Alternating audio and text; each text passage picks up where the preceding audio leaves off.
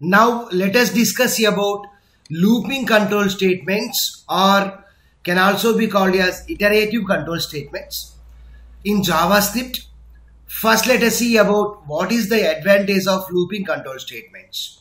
By using looping control statements, we can execute a set of statements repeatedly.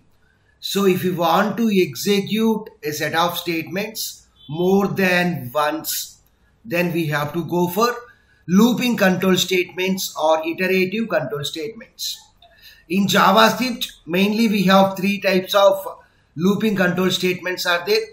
First one is for loop, second one is while loop, third one is do while loop.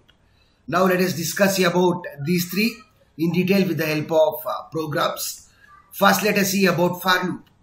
It is mainly useful in order to execute a set of statements repeatedly. Let us see the syntax of the for loop.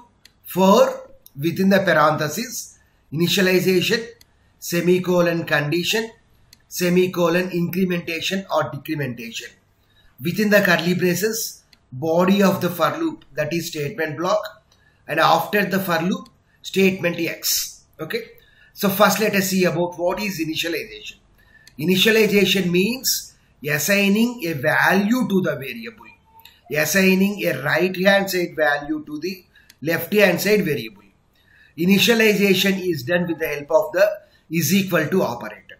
Let us see examples. I is equal to 1. So 1 is initialized to I. A is equal to 10. So now 10 will be initialized to A. Total is equal to 100. So now 100 will be initialized to total. So now total contains 100. Now let us see the second expression. Expression 1 is initialization. Now let us see about expression 2, that is condition. For conditions mainly we use relational and logical operators. Relational operators are greater than or equal to, less than or equal to, double is equal to, not equal to, strict equality operator such as triple equal to, strict inequality operator such as not double equal to. Whereas logical operators are logical and, logical or and logical not. Let us see various examples. A greater than 10. So this is a condition. B double equal to 10. Equality operator. This is also a condition. A less than B double and A less than C. So this is another condition. Now let us see expression 3. Expression 3 is incrementation or decrementation. Here we have to use incrementation and decrementation operators for updating the value of the variable. Examples: a plus plus, a minus minus. Likewise, let us see how for loop will be executed. First, initialization will be done. After that, condition will be evaluated. Suppose if the condition is true, then statement block will be executed. And after executing the statement block, again incrementation or decrementation will be done. And after that, condition will be evaluated. If condition is true, then body of the for loop, that is statement block, will be executed. And after that, incrementation or decrementation will be done. And once again, condition will be checked. Likewise, the statement block, that is the body of the for loop, will be executed as long as condition is true. Whenever the condition becomes false, then the control comes out from the for loop and statement X will be executed. Now let us see with the help of an example. Let we have a variable called I. Let us display the numbers from 1 to 10. For I is equal to 1, I less than or equal to 10, I plus plus. Next, document dot write of. Let us display the content in header so that the content will be displayed in bolder styles and larger font sizes. I is equal to display I plus, and then we have to close the header tag, close the header tag. So h1 I is equal to plus I plus, and we are closing the header tag. Okay. Now let us save the program and run the program so that we will get output from I is equal to 1 to I is equal to 10. Okay. Let us see the output. If we observe the output here, we got the output from I is equal to 1 to I is equal to 10. Now let us see the second looping control statement, that is while. It is also useful to execute a set of statements repeatedly. Let's see the syntax. While of condition within the curly braces statement block, that is body of the while loop, and after the curly braces statement X. So here the first condition will be evaluated. If the condition is true, then statement block will be executed. And after that, once again control goes to the condition. Again condition will be tested. If the condition is true, then statement block will be executed.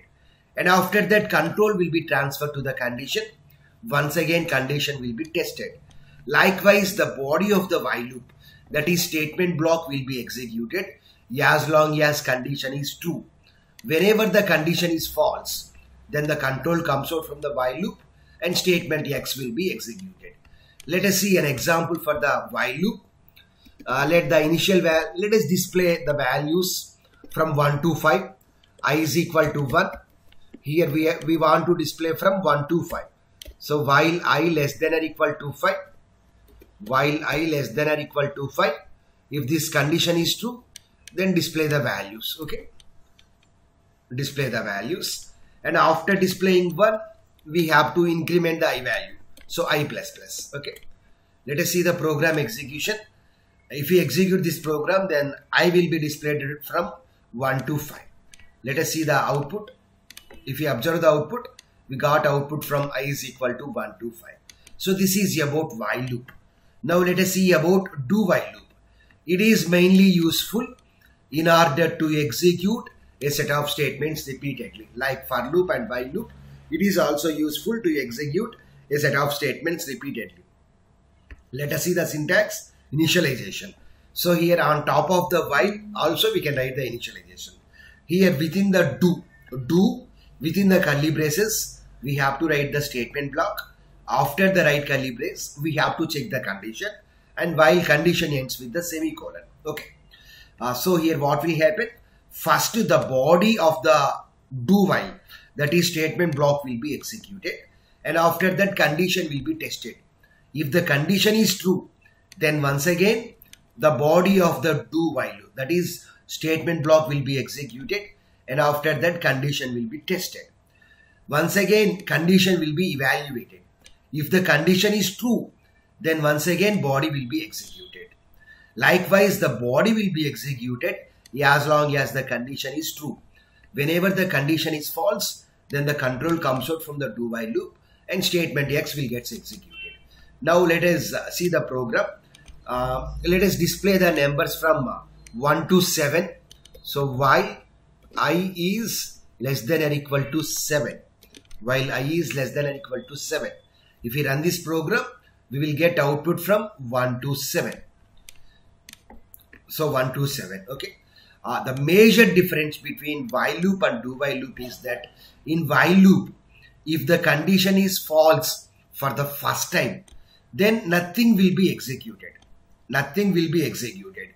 Whereas in do while loop, even if the condition is false for the first time, the body will be executed minimum once. Why? Because here what is do while loop? First we are executing the statement block and then we are checking the condition. So even though condition is false for the first time, the body will be executed minimum once. Whereas here in while loop, if the condition is false for the first time, then nothing will be executed. So this is about looping or iterative control statements in JavaScript.